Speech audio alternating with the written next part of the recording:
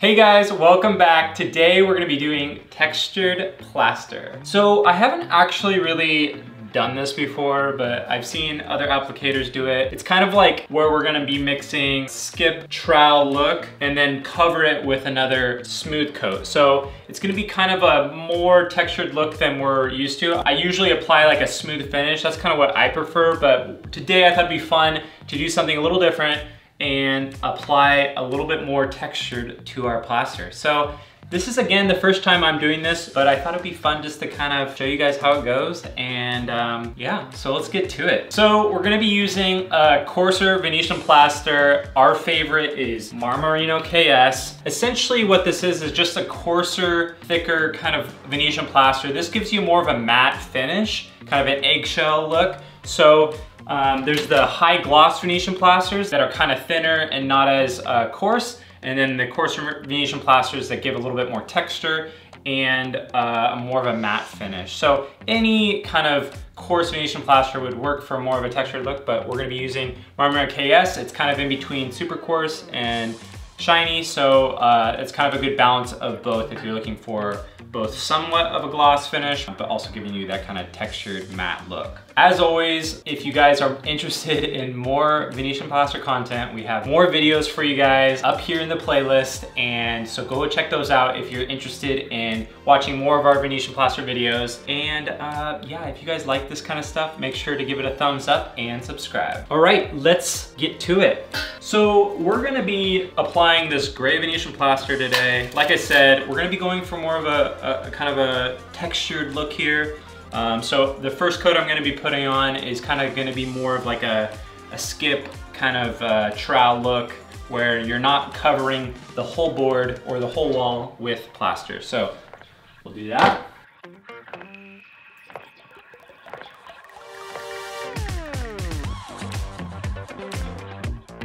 So there you have it, our first coat.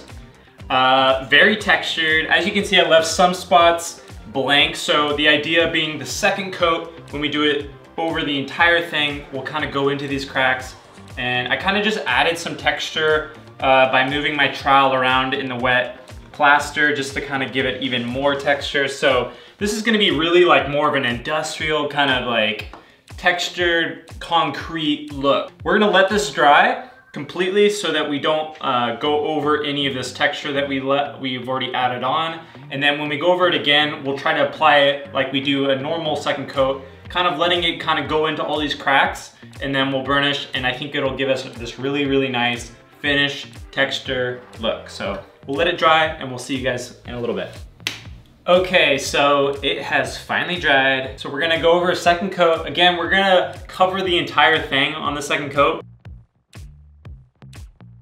And the idea here being is that the bottom coat is gonna kind of come through on that other coat. So yeah, I haven't done this, so I guess this is still the first, this is still like a first time for me. So we're just gonna see what happens.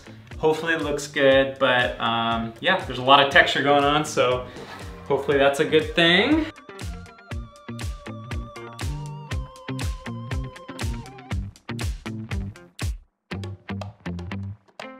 All right, so I'm gonna let this dry and we'll check out the final finish in a little bit.